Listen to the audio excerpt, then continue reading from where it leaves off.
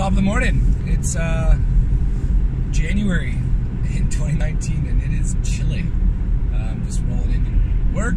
It's about minus 25 and I'm just getting back into the rhythm of doing some I'm in a car. So I thought I'd take this moment to share a piece around time management.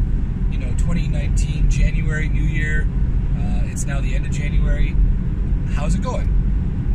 You know, have you set some goals? Have you, thought about how to do things a little bit differently, and is it working? So if it is, hey, good on you. Rock it. It's awesome. If you're not quite getting where you want to go out of the gate, and maybe you're thinking, yeah, it's only January, things are I'll get there. That's cool. Give yourself some time. The world doesn't change in a day. But if you're looking for some tools, you're like, hey, maybe there's something I can do differently to get myself set up for success. This is a quick little video to maybe help you.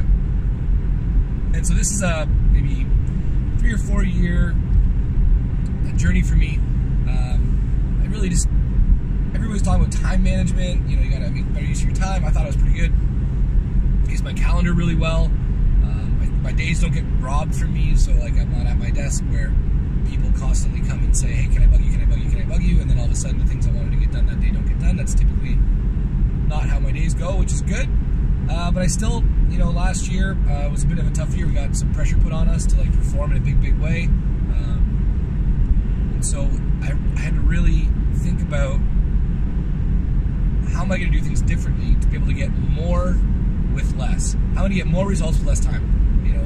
I got 3 kids at home and a wonderful, wonderful woman, and business is going crazy. I've got a lot more team, and I serve on 2 boards. Maybe I should just cut out the boards, but in all reality, how can I do more with less? How can I get more results with less time?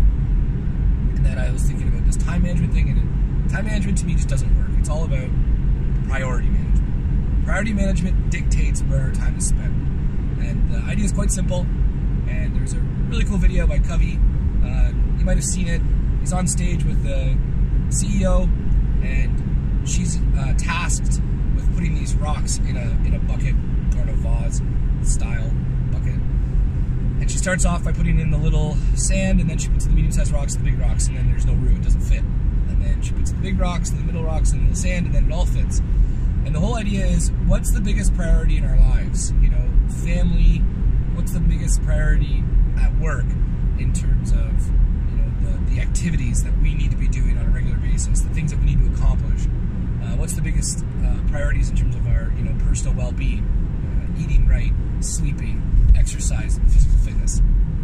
And so the whole idea is to frame around what are your top 3 priorities.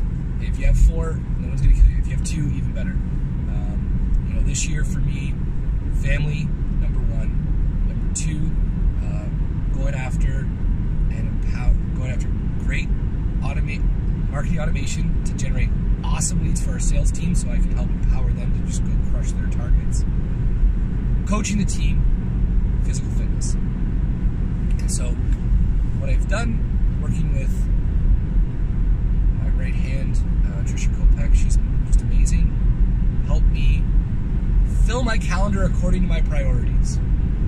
So in any given week, I can see, am I working against the things that I think are the most highest leveraged activities? Am I spending time with my family? Am I working out? Am I developing the content and systems required to work and build a wicked marketing automation system? And am I coaching the team? And then I color code the priorities. So my biggest priorities are typically blue, yellow, and green, and orange. And so I look at my calendar any given week, and I look at it, I'm like, okay, cool, it's full of blue, yellow, green, and orange. I'm rocking. I look at the next week, it's got nothing. I'm like, oh, I'm not doing what I'm supposed to be doing. And so this idea of time management just got thrown out the window. Priority management, fill my calendar, and then one of the tricks here that I learned last year that was really super helpful, I want to share with you right now, is to pre-populate your calendar with those priority chunks for the future, even if you don't know what you're going to do. That way, when someone says, hey, can you do this? You can look at your calendar and say, hey, that's one of my priorities. I can fit it in the spot I've already set up for myself. Or, no, I can't do that because my calendar's already full. Even though this is empty over here, that's a priority bucket. I can't fill it with something that isn't a priority. Now, that's where the discipline comes in. And And that's where a simple idea gets kind of hard to do. But I know you can do it. I know that rationally speaking, everybody understands this idea, and over time, you'll build a discipline to stay focused on the priorities. It is the #1 thing managers are interviewed on that say, do you know what your priorities are? They say yes. And how much time in the last 2 weeks have you spent against your priorities? And the typical answer is less than 10% of their time. So let's just go be extraordinary and start focusing on our priorities, putting time against them, and we'll crush it. We'll crush 2019, you'll crush everything. Walk up.